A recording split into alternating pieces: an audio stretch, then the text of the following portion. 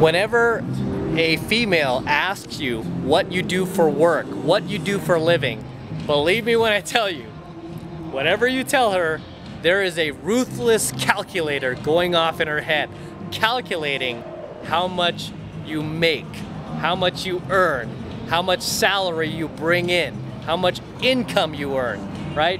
There is a ruthless calculator just going off in her head, trying to figure out, estimate, okay, I should say estimate how much you make, right? How much money you bring in. And it doesn't mean that she's a gold digger or she's trying to like necessarily go after your money or anything like that.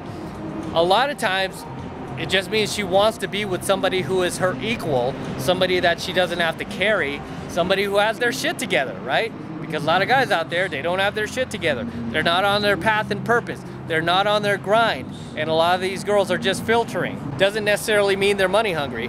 Just means that they want to be with somebody who is their equivalent financially. And I understand that, I get that. Even back when I was broke and I had no money and I had girls ask me that question who had way better jobs than I did, who basically took care of me during that time for a little while. I've had girlfriends back in the day when I was broke. I was like pretty much staying at their place and they were taking care of me. And then later, once I got on my feet, I took care of them because I felt like it was the right thing to do, and I don't like using people like that. So I wanted to kind of pay them back.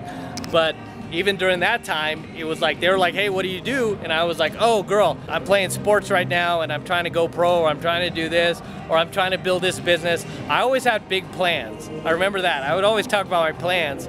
And to the girl, in her head, the calculation was like, this guy is gonna become something. I don't know what, but he's gonna become something. And he's gonna make some kind of money where I won't have to carry him forever. But at the end of the day, whenever a woman asks you, hey, what do you do for a living? What do you do for work? Right? Seems really innocent. Seems like, you know, just like a harmless question. Really, she is evaluating where you are financially, right? She's evaluating what level you're at in life.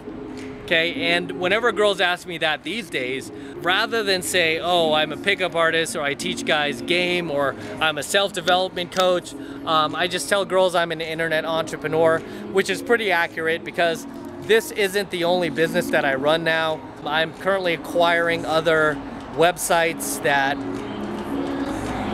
are in different niches that have nothing to do with dating or self-development. They're in completely different niches and e-commerce sites that I'm acquiring and putting basically virtual assistants behind to run, where I don't really deal with the day-to-day. So I'm kind of like a serial entrepreneur, but all my businesses are online. So when girls ask me, what do you do for a living? I just say internet entrepreneur, and that pretty much explains it all, right?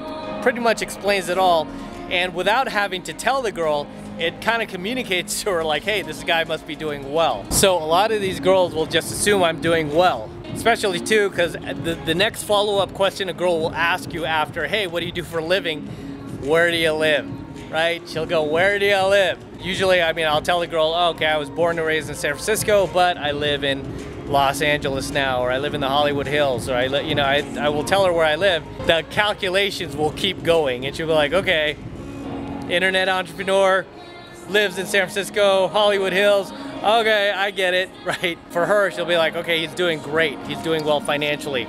Now, some girls, we call them gold diggers, will ask you flat out and just be super unapologetic about asking you how much you make.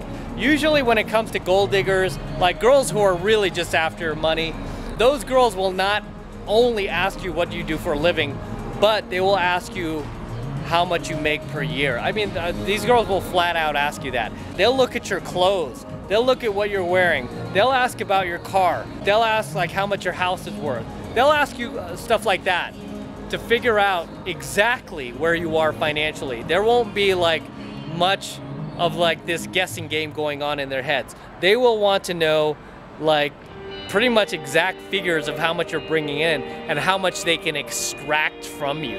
I really don't like gold diggers whatsoever. I mean, girls who are like that blatant about it too, who are just really unapologetic and just really are after your money and they don't care about you at all. Yeah, I'm not down with that. I mean, I don't mind people asking what I do for a living because I will ask the girl that too. I want to know like she has her shit together.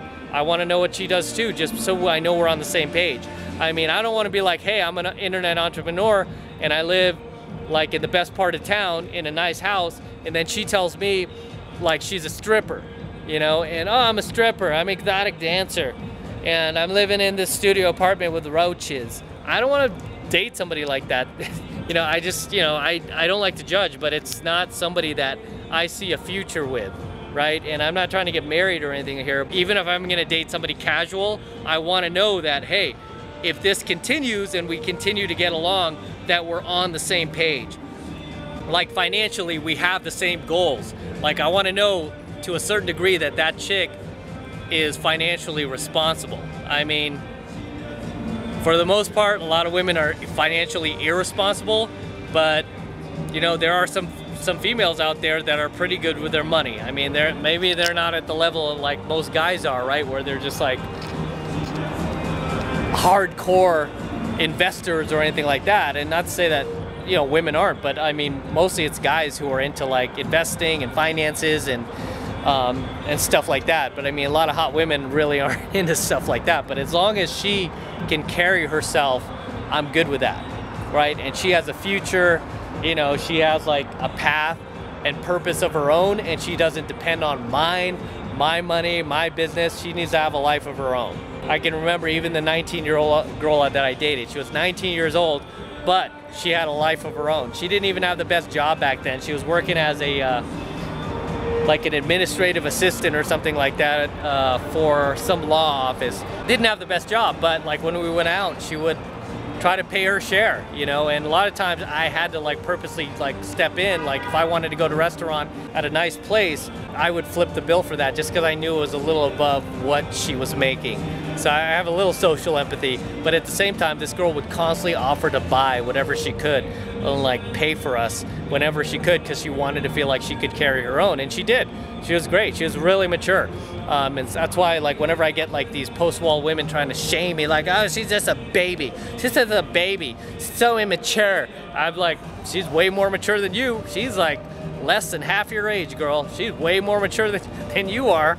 At the end of the day, fellas, just remember, when girls ask you, what do you do for a living? What do you do for work? Just know that she is calculating in her head. She is trying to figure out how much you make and how much you don't make, right?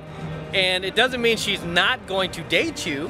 It just means that she's going to decide how seriously she takes you, right? Based on, you know, how important that is to her. I mean, there are some girls who are doing financially well, yet they have success barriers. I knew one girl who was an accountant, right? I dated a girl who was an accountant at one time.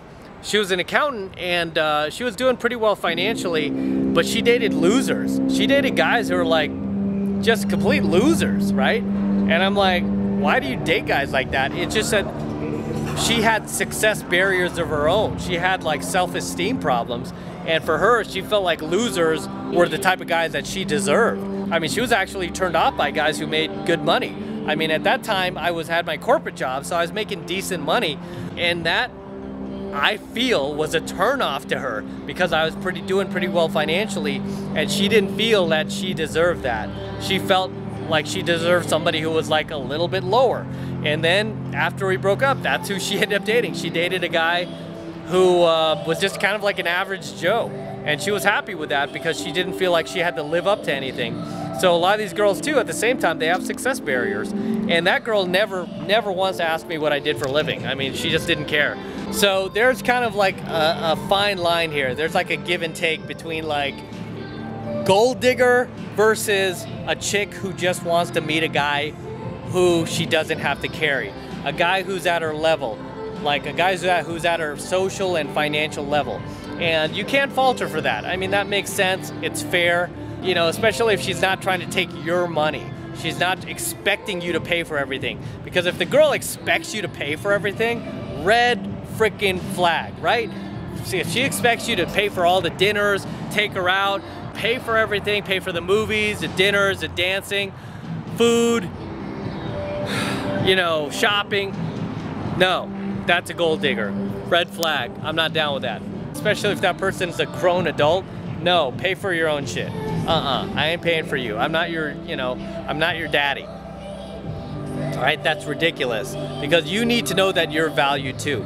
The girls that I date, I mean, just as much as I take them out, they take me out. There's a fine balance there. It's like 50-50. I mean, obviously with a 19-year-old girl, making a lot more than her, so I'm not gonna make her take me to like Ruth Chris Steakhouse every weekend. She took me a good amount of money where she doesn't have to carry you.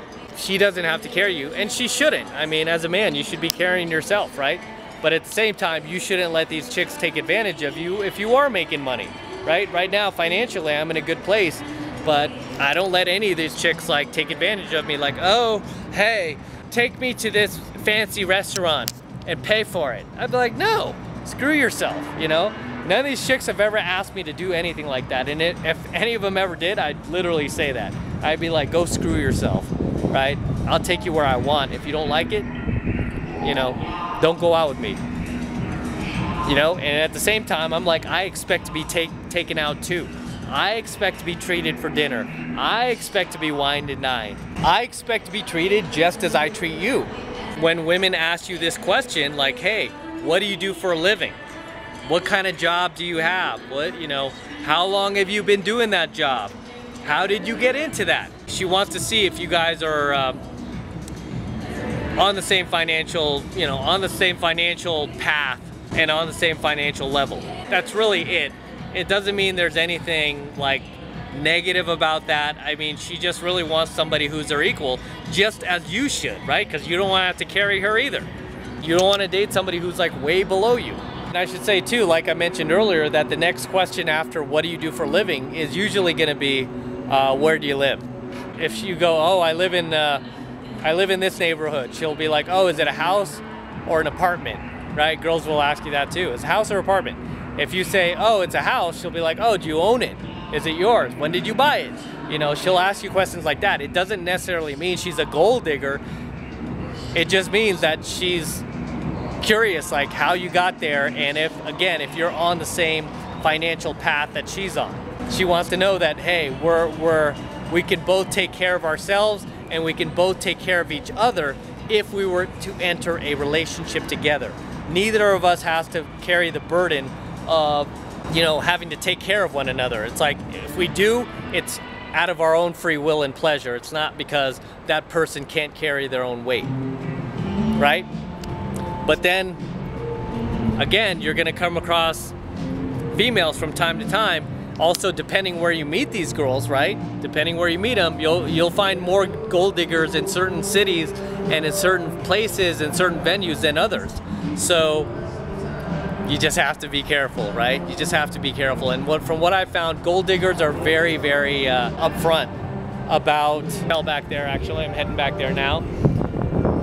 Don't forget to smash that like button below. Also, hit that notification bell right next to it so that you are notified whenever I release a brand new coaching video here on my YouTube channel. Also, guys, very important, make sure you subscribe to my channel. Please make sure you subscribe. That way you will get all of my coaching videos fresh as I upload them, and you won't have to wait or dig around YouTube for them, right? And for you guys who want to support my work and all of this red pill, gold pill, and platinum pill content even further, the best way to do that is by jumping into my monthly online coaching program, 7 months to mastery, son. 7 months to mastery, where I'm teaching guys just like you how to go out there into the world and approach and close the youngest, hottest, and most beautiful looking women on the planet. I am talking about 8s, 9s, and 10s. The same exact type of women that myself and all of my coaching students are out there cold approaching and closing every single week. And I kid you not, we are making this happen every single week, no matter what virus is going on in the world, no matter what kind of like police beatings are going on in the world, or any other craziness that is happening in the world. We are still out there making things happen and getting things done and pulling results, son. This is the absolute best way to support my work. And right now, the first month is still only $1, okay? Still only $1 for the entire first month of coaching lessons. I really don't know how much longer I'm gonna keep this running, but right now, still only $1, so take advantage of it. This is the absolute best way to support my work. And all you need to do is click that link below in my description box. It will take you over to my website where you can get signed up right now. It only takes 2 seconds, so do that now, and I will see you in my next coaching video.